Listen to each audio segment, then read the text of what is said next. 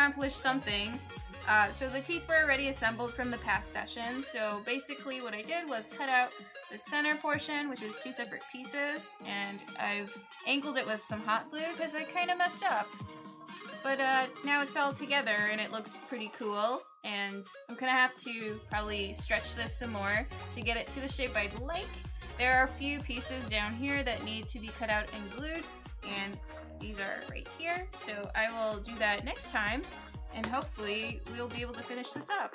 We also glued this base portion, so a lot of these pieces were already cut out, and I simply glued these base pieces. These tiny ass, skinny ass pieces here were really, really difficult to put together, but we did it. I messed up on one and had to cut out a couple more of these, and we're good. Pretty exciting. So it'll look like this. I can hold it up properly.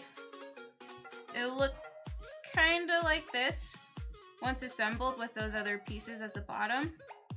And then this is like a collar, so it'll sit on my sternum and look like this. Let me pop over to just chatting so you can see. Okay, it'll sit here in front of my face.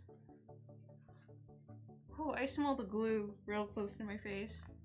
I'm super dizzy right now. Okay, so it'll look like this, which is dope. And it looks about the right size, so that's good news.